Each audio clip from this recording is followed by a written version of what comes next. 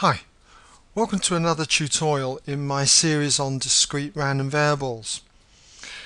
Now in this tutorial what I want to show you is if we've got a discrete random variable x and we were to add or subtract a constant from that random variable, then e of x plus or minus that constant, let's call it a, say, is equal to e of x plus or minus that constant. I'm also going to show you another idea where if we multiply a random variable x with a constant a, we get ax, then e of ax turns out to be equal to that constant a times e of x. And by using these formulae, it would save us an awful lot of calculations. Anyway, let's just show you how these work, okay? How they're derived and how they can help us take a shortcut. We'll just remove them first of all.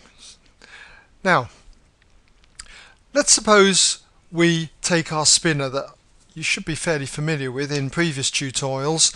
If you haven't seen these, do make sure you're going back. But we have our spinner here with the scores 1, 2 and 3 on, and we've got a probability distribution table here for the discrete random variable x, which is the score on the wheel, and we've got our probabilities listed underneath the scores.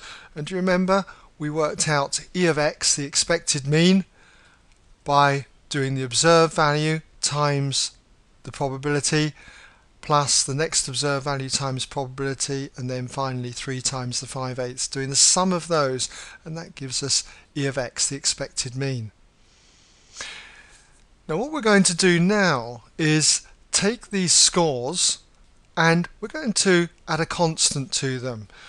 Let's say we take our spinner, okay, and we are going to add, say, 3 to every score that you see. So the 3 becomes a 6, 3 add 3 is 6, the 1 becomes a 4 now. 3 and round here, 3, 3 and 3 all become 6's, the 1 becomes a 4, the 3 here becomes a 6, and the 2, if we add 3 to it, becomes a 5. So we've got a new spinner with new scores on it. Okay, what about a table now, a probability distribution table for these? Well, we add 3 to all our observed scores, so our table's going to have observed values of x plus 3, and we're going to be working out the probability that our random variable x plus 3 equals any of those observed values, x plus 3. And if we list those observed values out, they're going to be 4, 5 and 6, but instead of writing 4, I'm going to write 1, the original score, plus 3, and instead of the 5 I'm going to write 2 plus 3, and instead of the 6, 3 plus 3. Now what about the probabilities of each of these scores? Well, they don't change. They don't change from the values you got up here. Getting a 1 was 2 out of 8. Now the probability of getting a 4 is still going to be 2 out of 8. And the same is going to apply with getting a 5, the 2 add 3, it's going to be 1/8. And getting a 6 is the same as we have for 3, 5/8. Now in the usual way we can work out what e of x plus 3 is going to be. Because remember, when you want to work out an expected value, all you've got to do is multiply the observed value with the probabilities and then total them, sum them up. So we would have 1 plus 3 multiplied by 2/8. We'd add that to 2 plus 3 times 1/8. And finally the 3 plus 3 is going to be multiplied by the 5/8. Now look what we can do. If we expand the bracket, let's just take the first number in each bracket and multiply it by the probability. So we've got 1 times 2/8, and then plus this 2 times the 1/8, and then this 3 times that 5/8. Now, if we multiply each of these probabilities with the 3, do you notice because we've got 3 in each one, we might as well just pull 3 out as a common factor and do 3 times the 2/8 plus the 3 times the 1/8 and finally 3 times the 5/8. Now you see this calculation here for the first 3 terms. We did that earlier over here. It was e of x. So this is now e of x. And what about this bit down here? Well, we've got 3 multiplied by the sum of 2/8, 1/8 and 5/8. Well, that comes to 8/8, 1 whole one. So you've got 3 times 1, which is just the 3. So what we've got here is a special result of the general result.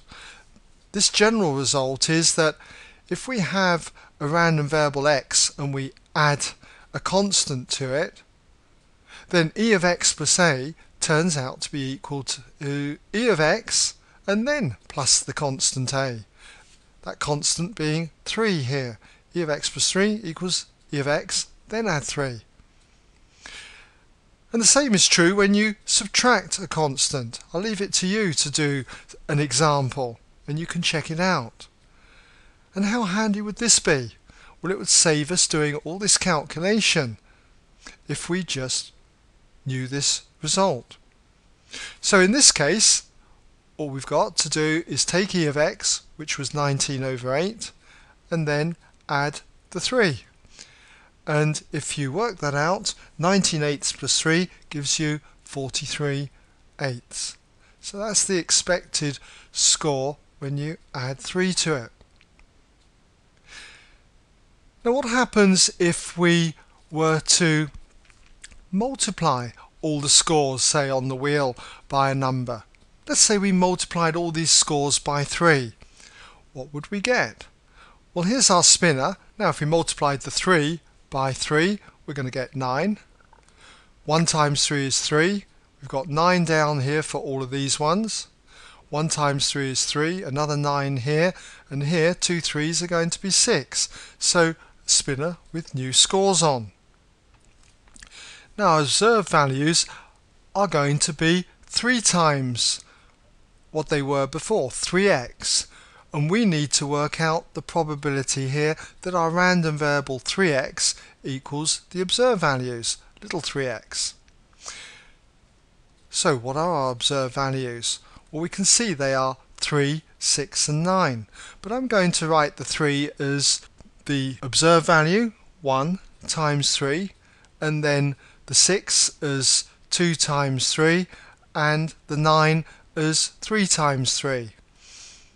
And the probabilities of these observations are going to be exactly the same again as what we had up here.